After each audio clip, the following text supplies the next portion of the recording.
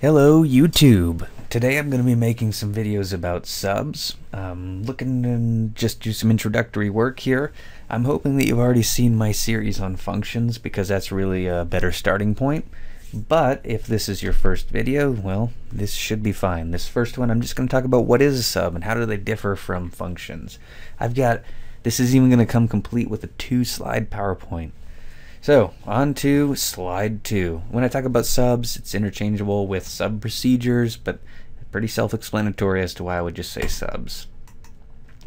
So, really, I'm just going to start off contrasting sub procedures with functions. A sub procedure does not return a value, whereas a function does return a value. I will show you some examples of what this looks like shortly. That is the difference, right? They each can accept parameters, so no parameters, 1 parameter, 2 parameters. They're similar, but they have different structure. So we're just going to start off by staring at some code here. In my next video, I'll go through the whole hello world idea of just creating a very, very simple sub. Here we're just going to look at some subs. So what I did is I made a function and I made a sub right here. They're pretty similar. They have slightly different names. Notice that function starts off with the word function and sub starts off with the word sub. The name. The reason I couldn't call them both add1 is because you cannot have a sub and a function that have the same number and type of parameters with the same name. It's just too confusing, so it doesn't work. But the thing to point out is that a function has a return type, whereas a sub doesn't. Right? And so that's really the difference. I've been talking for 2 minutes now, and that is all I've had to say really, is that a sub and a function, whereas a function returns something, a sub doesn't. Also notice that we're defining our return type here, and we have a return statement here. Since a sub doesn't return anything, sub doesn't have a return statement. So I mean, that might be a little bit difficult to digest, but as soon as you get it, it's a done deal. This form doesn't do much.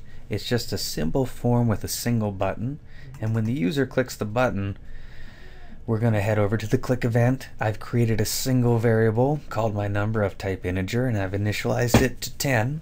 And if you've looked at the contents of my function and my sub, you can see that all I'm doing is that I'm adding 1. The more interesting part to discuss is how I need to implement these. So I'm going to start off by using a function.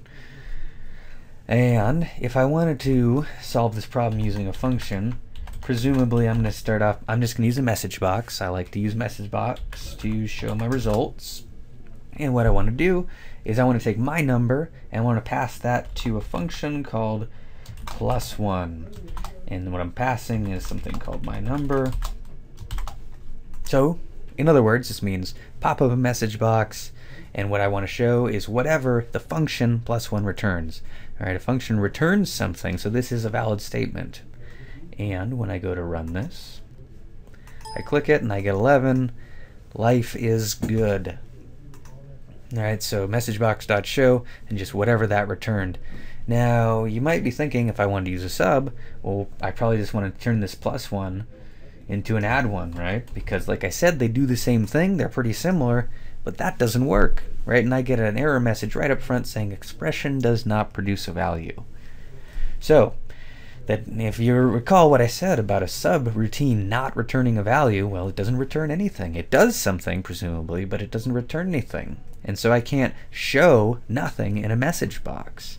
So what needs to happen, presumably here, there are other ways I could solve this problem, but I really don't want to have that statement there.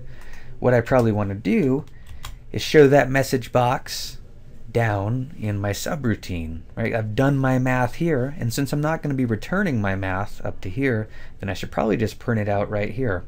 And this is going to be a bit different.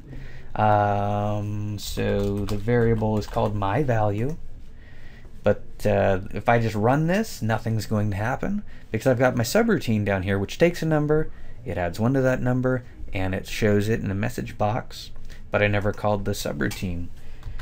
So I need to call that subroutine, and I want to pass it my number. And as always, I just do this for demonstration purposes, but I pass it a variable called my number. And once it reaches down here, it gets cast as something called my value. So when I run this program, I get 11, and life is good. So notice that that idea that these things are really similar. They have different keywords here. That suggests one has a return type, one doesn't.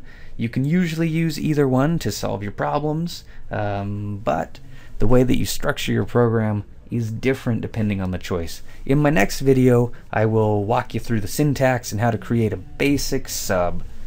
Thanks for watching.